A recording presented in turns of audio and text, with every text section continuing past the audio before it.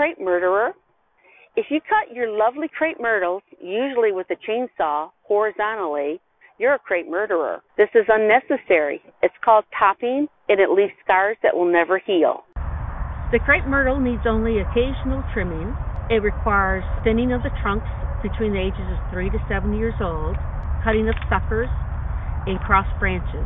This leaves the tree open to breathe and bloom, as well as giving you a beautiful view of their incredible bark. For more information about gardening, our Master Gardener workshops, or to become a Master Gardener, visit us here.